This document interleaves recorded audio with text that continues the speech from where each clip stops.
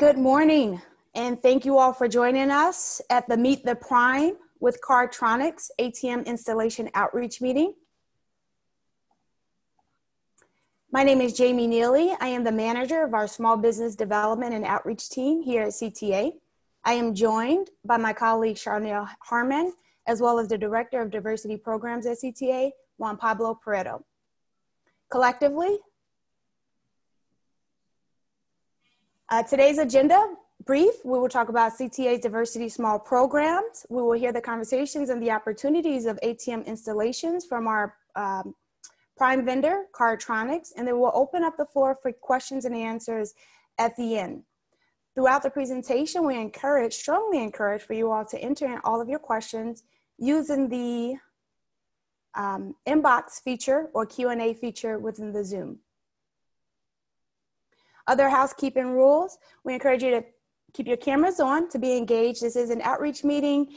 In a normal sense, we would all be in a room shaking hands and getting to know each other. And so this is that exact reason of the exact opportunity in this new virtual space. We also encourage you to keep your phones or audio muted until called upon, or again, to enter your questions into the inbox or Q&A feature. A little bit about CTA Diversity Small Business Programs. We are essentially committed to increasing the impacts or increasing the opportunities for small, diverse businesses. We at CTA do receive federal dollars and therefore accept and only accept the DBE certification. That Disadvantaged Business Enterprise certification is a little similar to what you've probably heard, the MRW.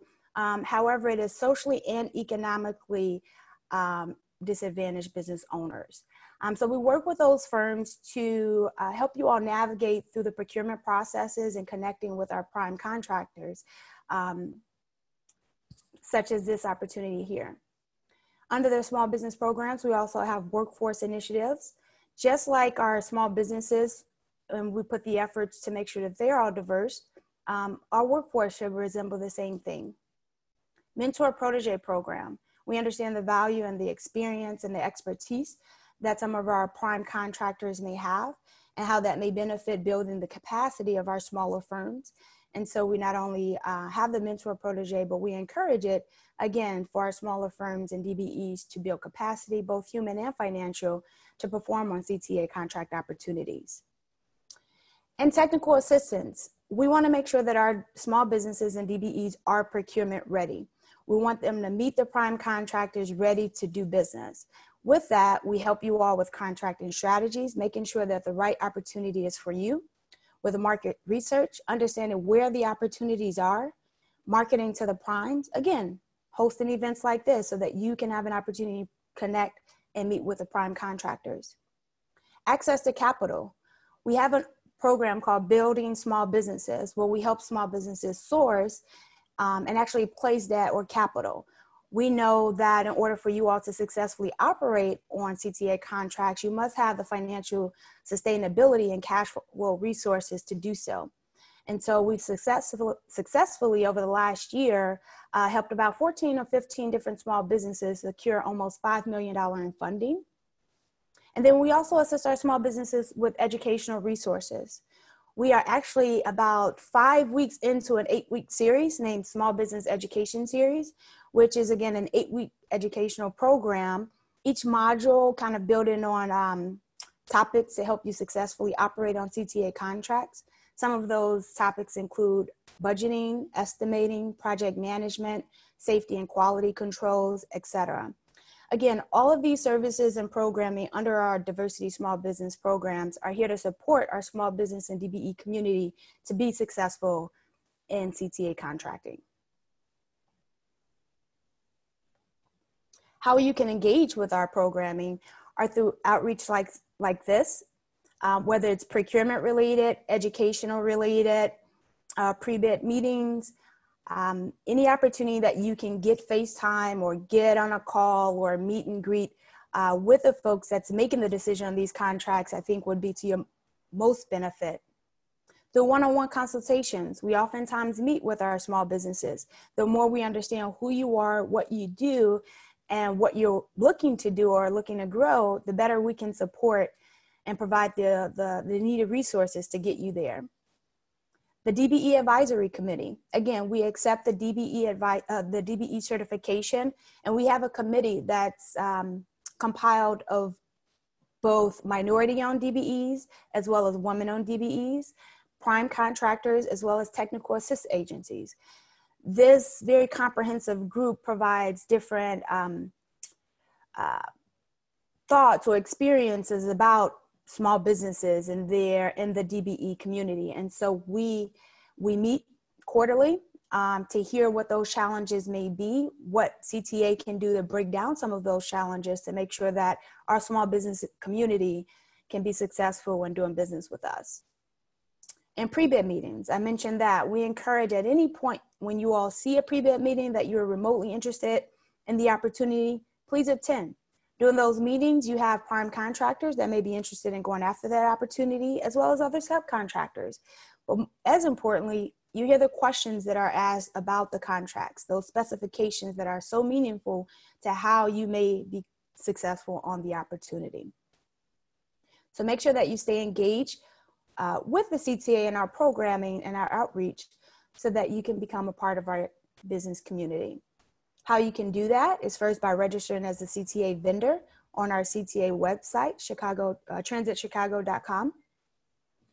Also, if you have not become DBE certified, we strongly encourage you to be DBE certified. You can also review our current solicitations on our website, as well as forecasting our opportunities by using our buy-in plan projected 18 months out. Strongly encourage that because the more you know about, the more you get ahead of the opportunity, the better you're prepared to identify any resources you may need it before that solicitation comes to table. All of that being said, the CTA Diversity Small Business Programs are here to support you in this opportunity as well as any other opportunity. And if you have any questions or comments, please feel free to contact us, and our contact information will be shared at the end of the presentation. Now, for all of what you all are here for is to hear from CardTronics and to hear about what ATM installation opportunities may be available for your services. Next, we will have Tashi Yangzan from CardTronics. Thank you. Hi, everyone. My name is Tashi. I'm the relationship manager managing the CTA ATM relationship on the CardTronics side. I'll just take 2 seconds, maybe 2 minutes to introduce the company and then hand it over to Lena and Mike. We have a global ATM footprint. This team that is currently going to speak today works on the US side of the business. High level, we can bucket our clients in 2 groups, retailers and FIs, financial institutions, CTA falling in the retailer bucket. So again, high level, it's our cash, our ATM. We use a small network of vendors to service and install the ATMs. And due to the complexity of the work and security concerns, we only have a handful of vendors that we work with, and they usually complete the entire install process. For the 13 on this project, we are breaking the work down into 2 separate tasks, which Lena and Mike will cover next. Okay. Hi, my name is Lena Bryant. I'm project manager for our FI retail chain, and I work alongside Mike, who's the project manager on my team, and he is CTA's dedicated project manager for the rest of this deployment. So as we talk about the CardTronics vendor onboarding process, it's pretty a seamless process. Once we get interested vendors, we'll definitely align those vendors with our procurement team, purchasing team to go more in depth with what the actual process looks like. But just to highlight a few items about the process is that any potential vendor will need a few forms to fill out, like a W-9, a vendor setup form, NDA, and a certificate of insurance. And then there is an approval process that goes through our operations team into senior leadership as far as getting the right signatures and reviewing of that. Then once we receive those forms, our next step will be to work with our procurement team to really review the company's need for the vendor. This DB certification is new to us, so we're learning a lot about this, and we just want to make sure that it is a seamless process for any potential vendor. And some of the information that they would want to validate is the TIN number, of course, tax identification number, and just send it over to our compliance team and our accounts payable team. So that process really takes around about typically 2 to 3 weeks, depending on how quickly we can get those forms and start the reviewing process. Additional questions as far as, once you become a vendor, we do have a dedicated team that will address questions of the invoice. We do have a dedicated point of contacts if there's any contract questions, if applicable. And then general questions will go through your deployment team, your dedicated project manager, myself, who's leading that project that you're actually working on. Okay. So in speaking to the scope, or the remaining scope for CTA, the DBA portion will consist of about 10 de-installs, 13 ATM installs. And we kind of show pictures of, the need as far as, the weight of the machines, and then a solution to get down, the stairs and how it kind of looks. And then, of course, Mike can chime in on additional details. But the whole process of, an install for CardTronics is we will pre-stage all the machines in our warehouse based out in Houston. And we will ensure that all the software or kits, like anti-skimming kits, are included. A part of that pre-staging process to be then sent to SEVA Chicago. And then that lead time usually takes, as far as transit time, 5 business days. And then your project manager for CTA that represents the deployment piece will actually inform the techs when they can pick up those machines once they arrive. And so then there's another expectation of once the ATMs are removed, sending them back to our warehouse. So Mike, did you want to lead into any other additional details as it relates to the scope for the DB potential vendors? Sure, absolutely. Hello, Mike Allen, project manager for ATM Deployment National. What we're facing with these remaining 13 installs with regards to the Chicago Transit portfolio are stairs.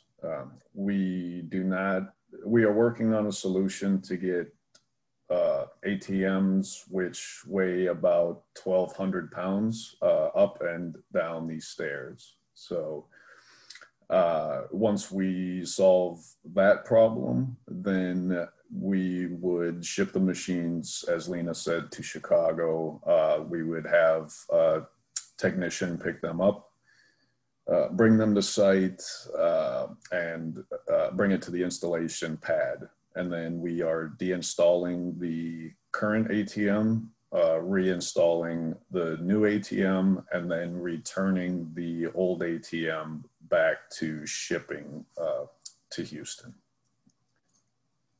Okay, thank you, Mike.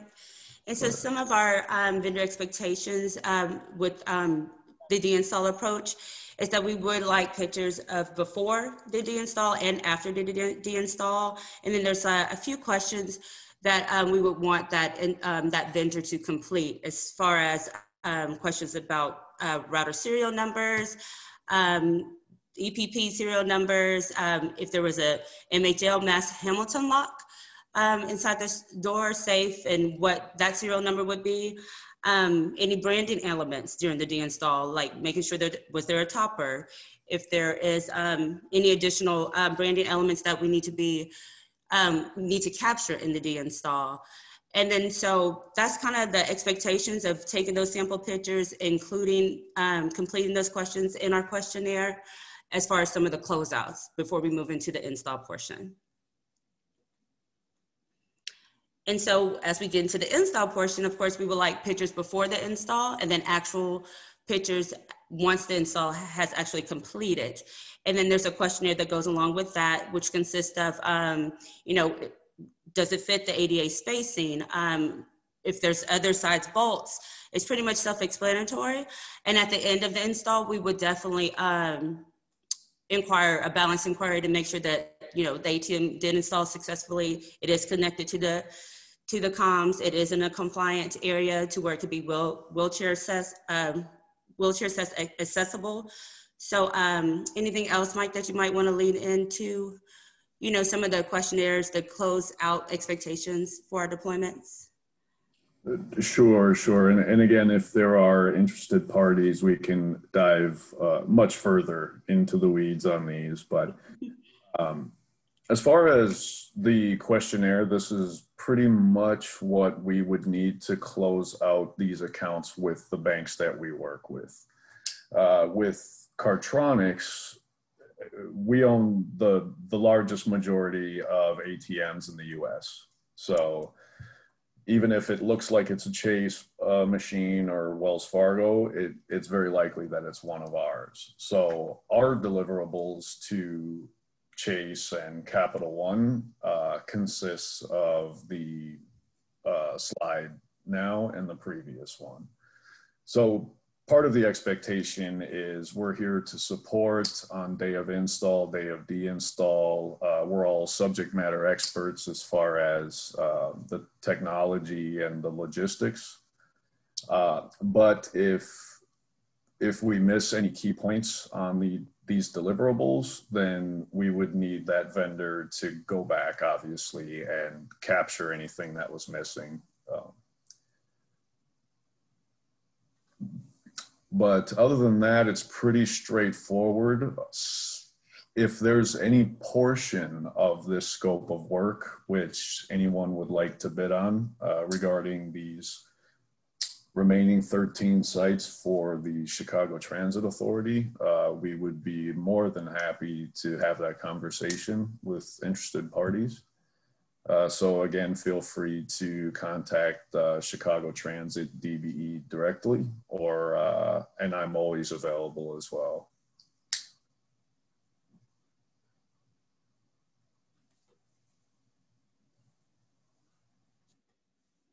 Awesome. Any questions? Mike, you mentioned that there were 13 sites. Are there any geographical area across the city that their sites are located, or are they kind of spread around? All these sites are for the Chicago Transit Authority, so they are on the L train line. So these ones will all be right around downtown Chicago. Downtown, okay. Downtown, and that's another additional point, is that we can't stop public transportation while we're fighting these stairwells. So we'll possibly need security on site as well, or at least someone to manage crowd control, because I don't want anyone to get hurt while we're doing these installs. This one is touchy. So. And the opportunities that are available on the 13 remaining ATMs, as we identified, are any DBEs that have experience already with ATM installations, any DBE that has that does concrete, or lifts and or cranes for the lifting of the 12,000 pounder, right? Correct. Yep. I do have a question. Is there a sign up link with CardTronics? Is there a vendor registration that they can head to? Sure. We can provide the contact information for myself, as well as, and then I can direct folks in the right direction to start the onboarding process if they're interested. Okay. And I also see, besides the 13 sites, do we have any more sites in the future? Mm-hmm. Absolutely. This was actually one of our smaller projects with only 13 remaining. I believe even with COVID and all the new normal, we still installed or moved more ATMs than CardTronics has ever done in the past in one fiscal year. Yep. So we have done 9,000-10,000 of these this year. So there's plenty of work if we have the right vendor in the right place. Yes. Thank you. I have another question from Debbie, Mike, or Tashi or Lena. Would the contractor be responsible for the moving of the equipment as well as the installation, or can these be separated? Right. And that could be part of the mentor protege setup that we are talking about. We have a vendor who has agreed to do this work, and possibly we'll just set up a meet with them, and it can give you a hands-on overview about what it all takes to do an ATM install, while you guys could provide assistance with getting these ATMs up and down the stairs. We'll be drilling through concrete and bolting all the ATMs down, and then we start the bring live process, which is exchanging of encryption keys and establishing strong communications, and a little more on the light IT side, but it'd be a great addition to any business's scope of work. So it's definitely a value add that can come down the line. So the opportunities can be separated. So they're only doing okay, got it. Right. Yeah, so generally we hire the handful of vendors we have available, here in the US are all specialized. That's all they do is ATM work, and they would do start to end. Like they would actually, pick up the ATM, move the ATM, install the ATM, download the software, drill the bolts, and everything would be completed by a single vendor. However, this project can be broken down where the installation piece can still be done by the actual ATM installer, and the moving piece and the bolting piece can be separated. Obviously smaller work than completing the whole install, but generally it is considered one project given to one vendor, but we can break it down, yes.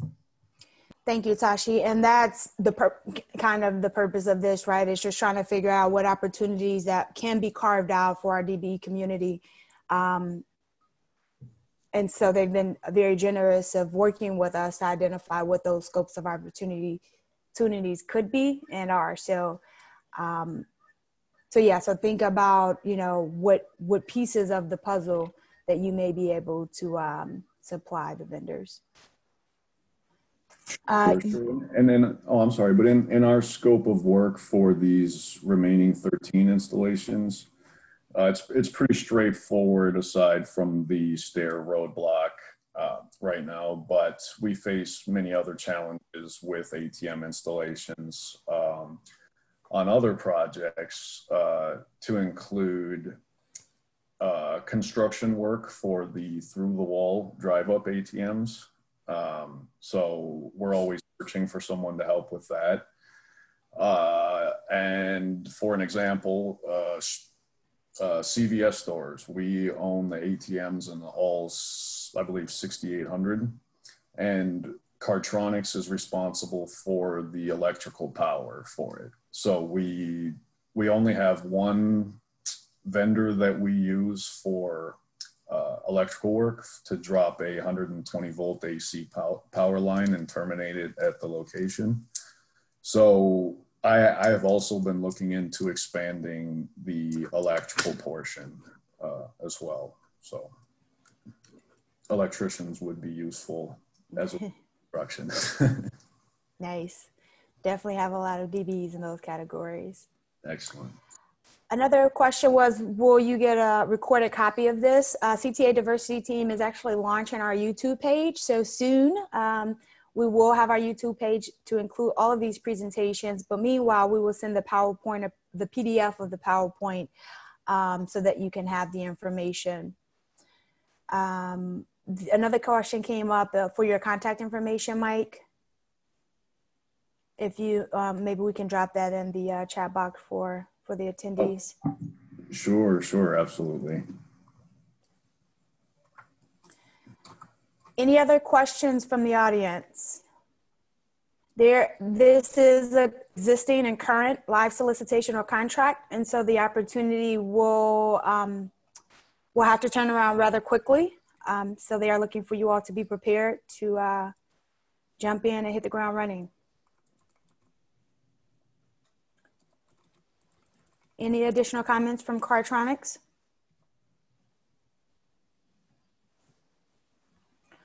Awesome. Well, hey, thank you all for attending this morning's outreach meeting regarding ATM installations with our prime contractor, CardTronics. For additional information, please feel free to reach out to myself or anyone else that's on the diversity team listed on the slide here, and or our CardTronic partners. Thanks again, and I hope that you all enjoy the rest of your day. Thank you. Thank you.